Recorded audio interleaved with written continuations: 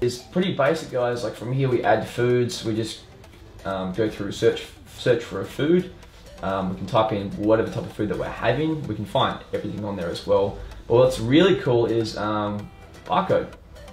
We select the barcode and then look at this.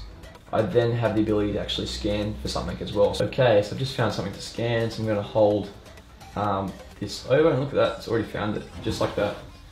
So you can go and see, just found the product, and I can just go add that straight to obviously the meals. And it's seriously that simple, guys. Like, it's so easy to obviously go and add stuff through here.